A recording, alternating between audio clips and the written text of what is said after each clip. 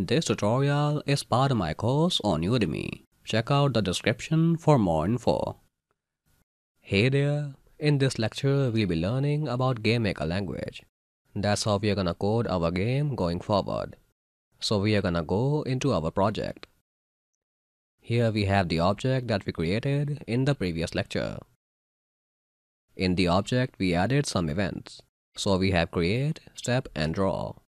So now we are gonna add some code in the events and basically learn how to code. So first of all, we'll be learning about functions. When you think of coding, you think about giving commands to the computer. So that's what a function is. It basically gives a command to the computer to do something. And here are a few examples. You can tell it to destroy an instance. You can tell it to draw a sprite. You can also tell it to go to another room, and so on. So these are examples of what you can do with functions, and a game is basically built around using functions.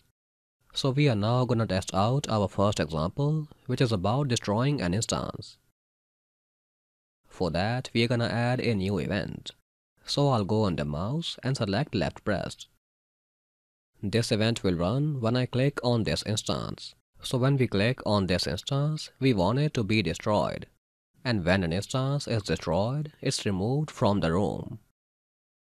So we are gonna do that with a specific function. That function is called instance destroy. So I'm gonna type the function name here. Now to actually call the function, we need these parentheses at the end. So that's how you call or run a function. Now this is a statement, and in the statement we are calling a function. Now to tell the compiler that the statement has ended, you can add a semicolon at the end. Semicolons are required in many languages, but they are optional in GameMaker.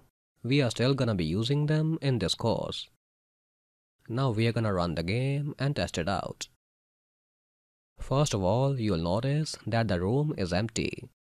Now if you open the room, you'll see that the instances are still there, but for some reason they are not appearing in the game. Now there is a reason why this is happening.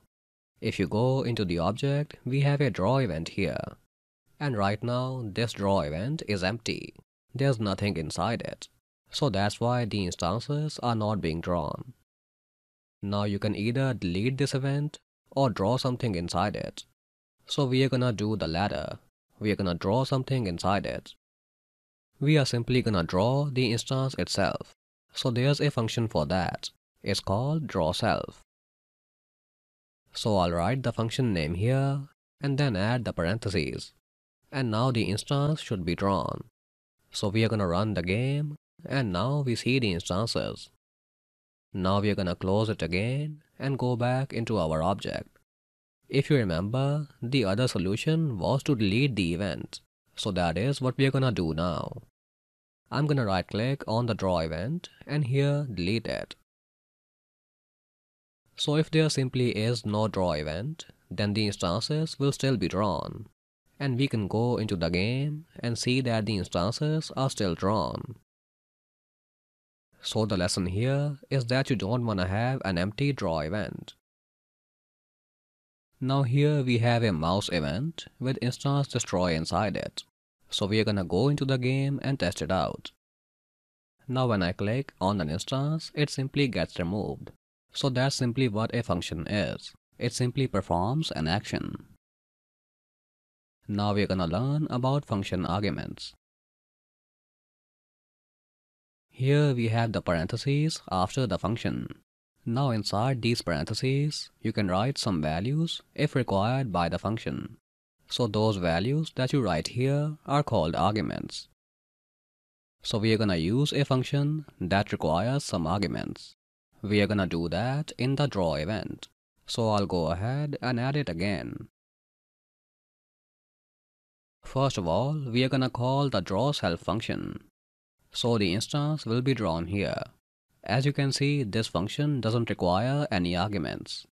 But now we are gonna use a function that does require arguments. We are gonna call the drawSprite function.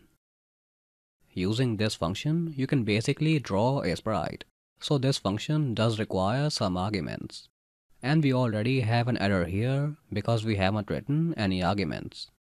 Now the arguments can be seen down here. So we have the function name, the parentheses, and inside them the arguments.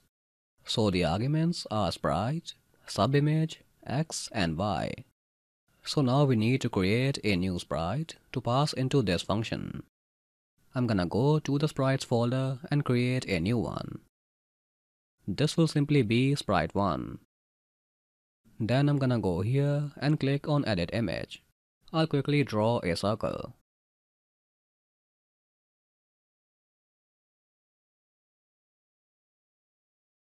Now back in the sprite, I'm gonna set the origin to middle center.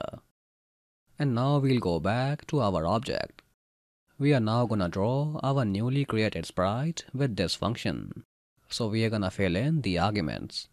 First, I'll make the window smaller so we can see the arguments easily. Now the first argument here is the sprite. So inside the parentheses, I'm gonna enter sprite1. And this is our first argument. Now we are gonna add a comma to move on to our second argument. And the second argument here is the subimage. This is the frame that we wanna draw. We are not drawing an animation, so I'm simply gonna enter 0. Now for our third and fourth arguments, we have x and y. This is simply the position where the sprite will be drawn inside the room. And these are two-dimensional coordinates. X is the horizontal coordinate, and y is the vertical coordinate. And this is how we know where something is inside the room. So we want the sprite to be drawn exactly where the instance is. And we can do that by simply entering x and y for the arguments. So now the image will be drawn exactly where the instance is. We can test it by running the game. And now you see a red circle on each instance. Now the drawSelf function here is what draws the instance itself. And then this drawSprite function is what draws the red circle on the top. So this is essentially what functions do. And now we are gonna learn about variables. We'll be learning about them in the next lecture. Thanks a lot for watching. If you're interested in the course, check out the description. Make sure you subscribe for more tutorials, and I'll see you in the next one.